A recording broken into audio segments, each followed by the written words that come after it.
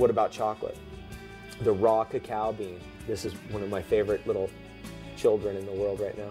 And this little food right here, which is the food that all chocolate is made out of. In fact, I can peel it. You can see the chocolate right on the inside. This food, here's the chocolate on the inside,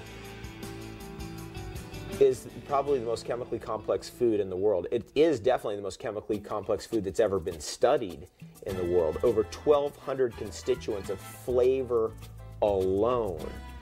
The next highest would be like royal jelly with 300 or 400 constituents in it. This is the highest antioxidant food in the world. It blows away red wine and green tea. I mean, they're not even in the same category as cacao.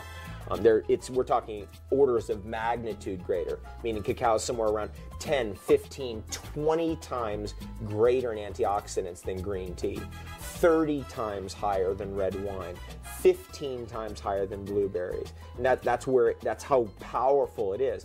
This is the food that all those studies about chocolate is pointing at.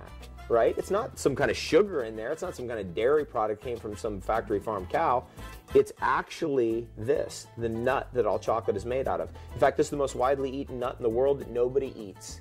It's all processed, massively cooked, roasted, toasted, microwaved, heat destroyed, hexane extracted in huge factories. And what we did, our work, has taken that, removed that entire industry and said, sorry, no, we're flushing you down the toilet. Flush that whole thing down the toilet, and now we're going right back to the original food in its raw, natural state, the way that the Native Americans ate it for thousands of years.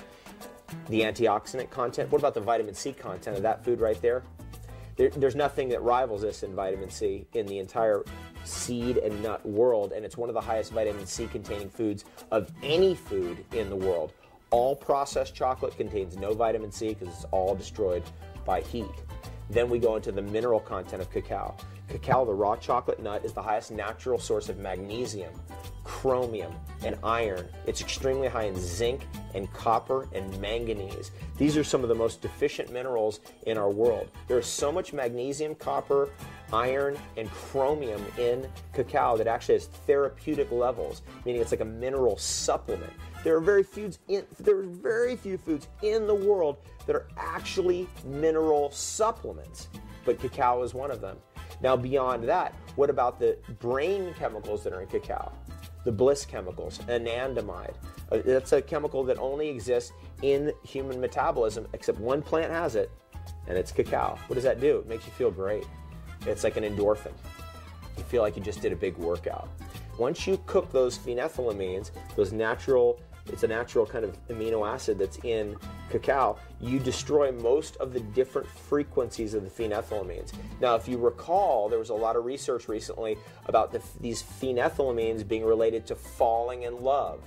These are the chemicals of falling in love that are in chocolate. But all cooked chocolate is most of it's gone.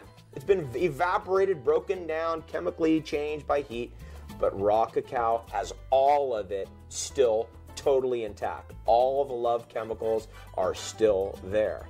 How about that? And it goes on. What about the theobromine? The theobromine dilates all your capillaries, so whatever you eat chocolate with is absorbed deeper into your system than any other way you could eat it. Let's say you like herbs. Let's say you need herbs for your own healing. Well, you don't want to just be taking a bunch of dry herbs and just guzzling it down with water, because your body goes, oh, I don't know really what to do with this. In talking to some of the great herbalists of the world, I've found a very strong commonality that they all believe that herbs are best absorbed when they're consumed as foods. And what's the best delivery mechanism in the form of a food?